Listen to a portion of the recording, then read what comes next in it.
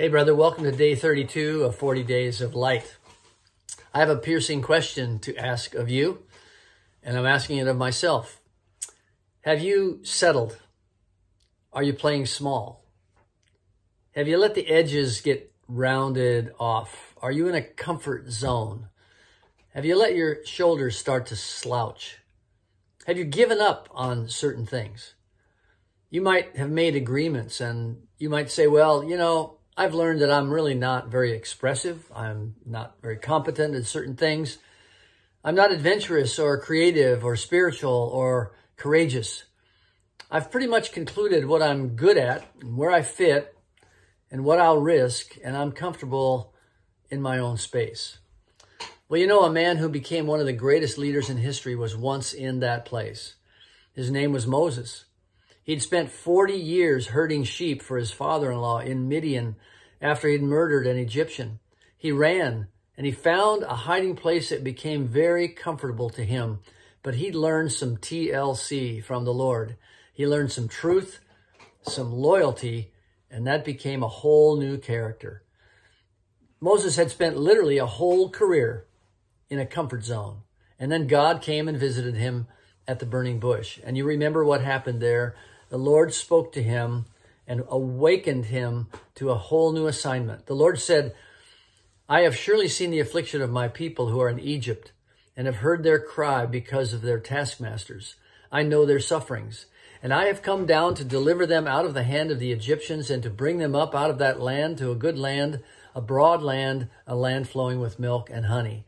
And I'm sure Moses was thrilled when he heard that. He's thinking, you go, God, you go. I've been waiting for that. I've been crying for that. I've been praying for that. You go. But then God said, come, I will send you to Pharaoh, that you may bring my people, the children of Israel, out of Egypt.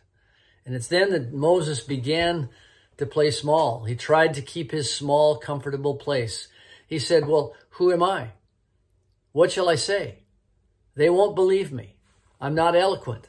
Send someone else. And at every place, the Lord answered him with himself. He said, I will be with you, Moses.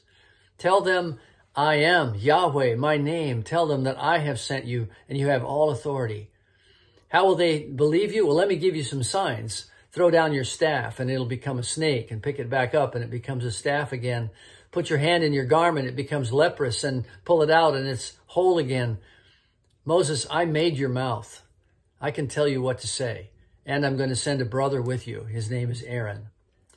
One of the issues we do in manhood is we find places that are safe for us. We play small ball. We make agreements about what we can do and what we can't, and we tend to hide and pose in that comfortable place. But mature manhood, as described in the book of Ephesians, says that we are to grow until our very last breath, until we achieve mature manhood.